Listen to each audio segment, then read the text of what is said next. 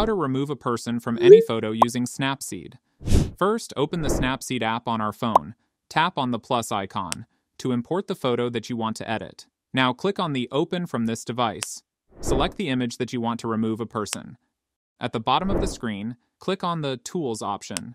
From the menu, find the Double Exposure option and click on it. At the bottom, tap on the little picture icon to open your photo gallery. Import the same photo one more time. Drag the second photo to the left or right side so the second person is standing next to the first person. Click on the water drop symbol and drag the opacity slider all the way to the right. At the bottom right corner of the screen, tap on the checkmark button. At the top of the screen, tap on the Layers icon, then tap on View Edits. Select Double Exposure and then tap on the little Edit button. Start brushing over the person you want to remove from the photo. If there are any blemishes in the photo, use the Healing tool to fix them. Erase them, and at the bottom right corner of the screen, click on the tick mark. Again, at the bottom right corner, click on the Export.